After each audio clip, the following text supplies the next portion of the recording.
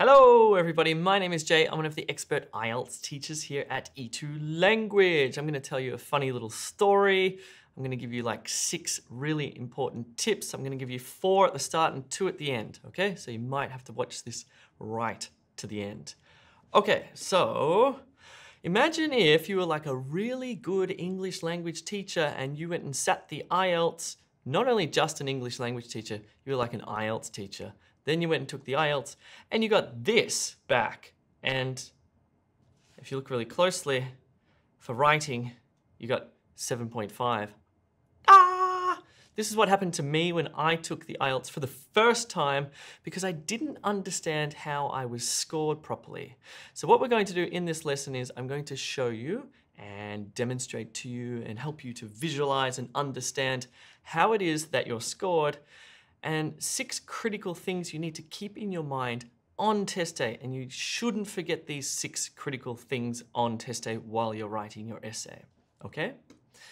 Cool, so the first 4 are, you are scored on topic, that you write on topic. You are scored also on structure, that is the overall structure, and at the paragraph level as well. Not only just at the paragraph level, but also at the sentence level. So like, imagine like micro, meso, and macro structures.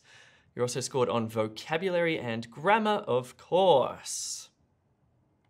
Before we push on, if you're not yet a subscriber to this YouTube channel, which is fabulous, click that subscribe button if you will.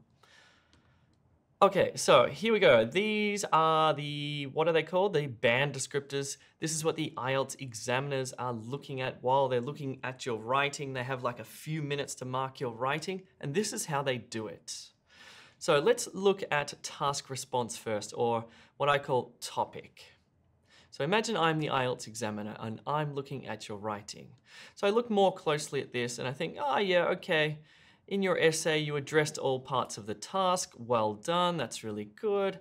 You also presented a clear position throughout the response. Very good. Yep, okay, fantastic. And yeah, you presented and extended and supported your main ideas, but there was sort of a bit of a tendency to overgeneralize and it lacked a little bit of focus. So for that particular criterion for topic, I'm going to give you a 7, okay? Cool, so far, so good, pretty straightforward. So you've gotten a 7 for that one.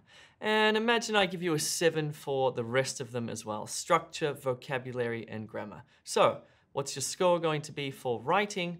Pretty straightforward. What we do, if we're talking about something horizontal, is we give you an average. So I'm going to calculate the average here.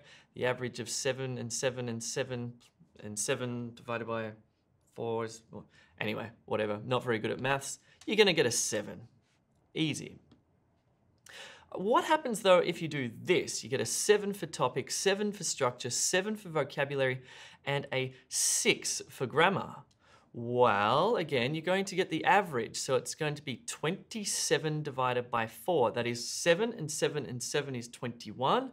And then you got a 6, so that's 27. We divide by the 4 criteria, you get 6.75.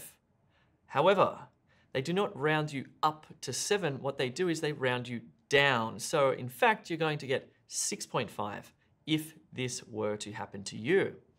Okay, fair enough. So far, so good. You're understanding what's going on with the criteria and the scoring. Just wait, it's going to get a little bit more complex and interesting. Okay, let's look more closely. We've looked at the horizontal, what happens horizontally in your scoring. Let's look more deeply at this vertical scoring because for grammar, you're also scored from 0, 1, 2, 3, 4, 5, 6, 7, 8, 9.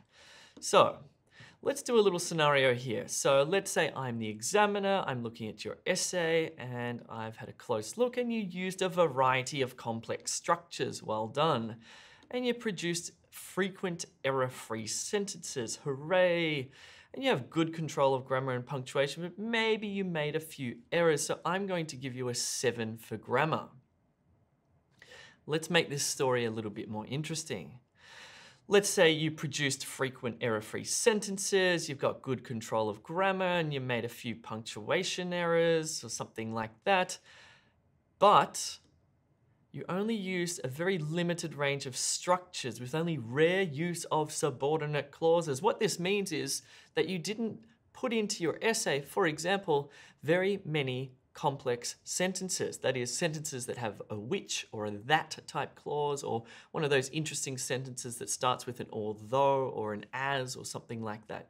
If you want to learn more about this, you can watch the video in the description below, which tells you a lot about the importance of this. Okay, but let's imagine you did this. Now, what's your score going to be? Do we find an average here? Or perhaps you get a 7 because you got 2 out of the 3 were in the 7 category? No. What's going to happen is you're going to be scored on the lowest number here, okay? So whatever you get, doesn't matter if you get 9 and 9 and then you get a 4, you're going to get a 4 for grammar. That's how it works. And let me show you the big number 4 here. So you're going to get a 4. So if we go back to our overall horizontal averaging of the scores, this is how it works. You got a 7 for topic, a 7 for structure, a 7 for vocabulary, and you got a 4 for grammar. Therefore, if we calculate this, you got 25 points divided by 4 criteria, 6.25.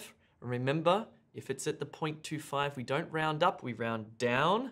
Therefore, you're going to get a 6. And like me, when I got my results that day, I was like, what the hell? How did I get 7.5 on writing? And I'm guessing something like this happened to me. I'm guessing that I didn't include enough complex structures. But there are other ways that this can happen to you. For example, you might write slightly off topic. If you write slightly off topic, you're going to be penalized. Or in your writing task 1 for academic, if you don't include an overview, boom, boom, boom, you're going to be penalized as well. So just keep all of that in mind. Luckily, and just so I can restore some confidence back in your IELTS teacher here, I did take the IELTS again and again and again, and I eventually got an 8.5 for writing. Yay, it wasn't a 9, but there you go. I quit after that. I retired. Cool. Anyway, hopefully that explains some of the scoring that you get. One of the really frustrating things is when you do get that score report back and it just says 6 or 6.5 or whatever it is, if you didn't get the score, you think, why? But there's nothing to tell you why. There's some generic information about what 6 means, but it's not personalized to you. So what I want to talk to you about now is why you should get some feedback on your writing so you know exactly what it is you're doing wrong. What you're doing right, who cares? That's fine. What are you doing wrong? Okay, so why you should get some feedback from e2language.com. Well, what it is that we do when we mark your writing, what you do is you go onto the computer, you submit your essay or your writing task 1 through the computer. One of our expert IELTS teachers is going to be responding to that. They're going to be marking it. These are trained experts, right? They really know their stuff. So what we do is we look at the criteria for topic, for example, and we have the little very high to low scoring system here. And what we'll do is we're going to give you a tick, like very high for this, and medium for that, and low for that, and for this one it was high, blah, blah, blah, blah, blah. And so what you'll be able to identify extremely quickly is that, oh, my position wasn't very clear. This is the thing that I need to work on before test day. More importantly is that not only do we identify the particular issues that you're making in your essay or in your task 1, but we actually tell you what to do to improve. So we provide you with videos or parts of the website that you need to visit to focus on the particular issues you have. For example, for articles, if you got low score for articles, then we would give you links across to how you can review the basics and do some work on articles here. Okay, now let me go back, because at the start I said I was going to give you 6 critical tips, and I sort of showed you 4, but these are the ones that you really need to think about on test day. And if I were to take the IELTS again, which perhaps I will, these are the 6 things in my mind that I would definitely think about. Okay, so think more deeply about topic, structure, vocabulary, and grammar, Because really, these are the critical hidden ones that people forget. People forget about vocabulary range. That is, if there's like a key word in your essay, you should be thinking about synonyms and not repeating the same word again and again. In the vocabulary criterion, you will be penalized if you don't show a wide variety of vocabulary, like synonymous language, synonyms or paraphrases. So when you're writing your essay and you think, hang on, I've used this particular word like 6 times now, start to think, okay, stop doing that, start to mix up your language a little bit. Mix up the variety of your words a little bit, but make sure they're still precise because you still are scored on vocabulary precision or how accurate that word is. So if you do choose a synonym, make sure it's a good one. The other thing that people get penalized on is grammatical range, and that's what I just spoke about before, about using a variety of different sentence types.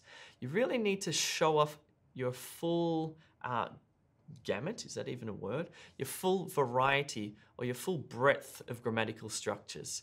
Okay, so you want to write some simple sentences, some compound complex, some complex. Pop a conditional sentence in there. Maybe even put a question sentence in there. Really, and if you're taking the computer-based test, which I highly recommend, you actually get enough time to go in and really change your sentences around. It's far better than the paper-based test, I must say. And of course, and you'll always be thinking about this, you need to make your grammar precise. But these are the 2 critical ones, the vocab range, that's a star by the way, and grammatical range. And always, always, always make sure that you are on topic. Read that question prompt again and again and again, and make sure you've answered all of it. Then make sure, anyway, there's lots of complexity here. I can't give you it all in a single video. Check out the website at e2language.com.